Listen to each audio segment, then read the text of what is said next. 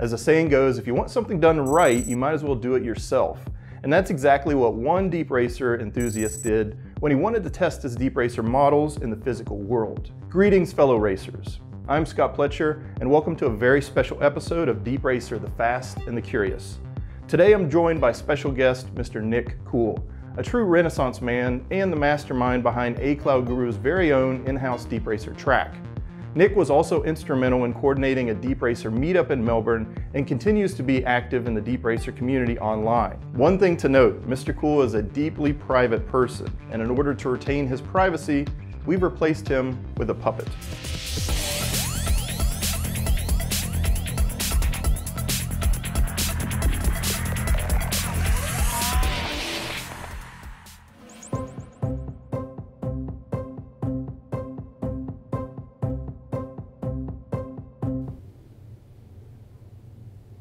Mr. Cool, thank you for joining us today. So what exactly do you do here at A-Cloud Guru?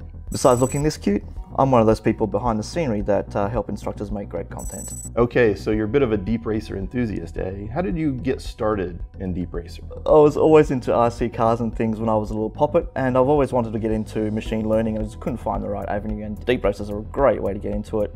AWS has made it really easy to get started and still kept it deep enough that there's a lot to learn. And also what I love about DeepRacer is that there's actual practical, physical implementation of it. So you don't just have to look at things on the screen, you can actually try stuff out, learn some stuff and see how it reacts in the real world.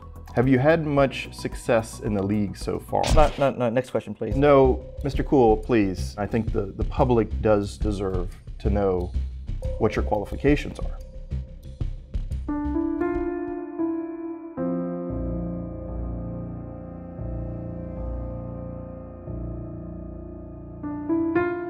Mr. Cool, come back. Where am I?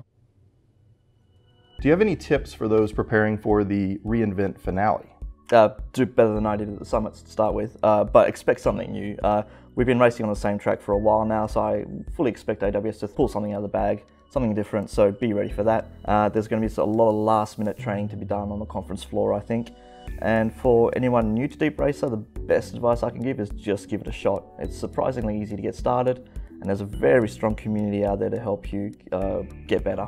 I happen to know you are one of the chief architects of the in-house track here at A-Cloud Guru. Can you tell me about that? Yeah, so I thought, hey, I've got way too much free time on my hands, so why not start something that's going to consume it all? So we started building our track at ACG using EVA foam floor tiles as a base, and then we used a whole bunch of paint and masking tape and things to make it look as much like the official track as possible. At first we didn't really bother with the barriers on the side, but after the first few failures and the first people that got their legs cleaned up by the DeepRacer car, we introduced the barriers as a key component of the track. And for that we ended up using some blue core flute and a couple of bits of 2x4 to hold it up.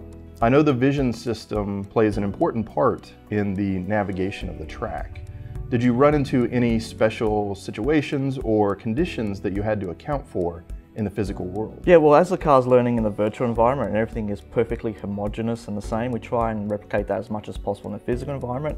So lighting becomes really important, and it's really hard to do on something as large as the track is. And one of the early issues we ran into is without proper barriers, the car gets confused constantly. It would just go for people's legs like a heat-seeking missile. So the barriers become really important, lighting becomes really important, and we noticed that a lot where in the early stages we had the car constantly going off track in the same spot. And that spot just happened to be where the lobby was because the lobby was brightly lit up, so the car decided, I'm going to go towards the light. About how much did the track cost all in? Are there any ways that somebody could do it on the cheap? So all up we spent probably about $1,000 on our track, but you could very easily do it much cheaper. And how you feel happy with having a DeepRacer track in your living room on the floor all the time, even cheaper than we have. We really wanted something that was portable and that we could break down and put away in the cupboard. So we went with those EVA floor tiles, but you could use something like a vinyl drop sheet instead. There's even a few people online where you can buy pre-printed tracks for cheaper. Does the track have to have a certain shape? Yeah, so we copied the reInvent racing track because that's what we will be racing on, and it's a good idea to practice on something as close to the environment you're actually going to be using in the end. But who knows what next year's track's going to be. Here's hoping we can at least reuse some of our sections. Also, I know that you've helped organize a DeepRacer event here at A Cloud Guru. Can you tell me about that? Yeah, so we had a number of people interested in DeepRacer and thought, hey, why not add some alcohol and make a night of it? I mean, we're not actually driving the car, so where's the problem with that? It's very different from other types of meetups because it's pretty interactive and there's a large physical component.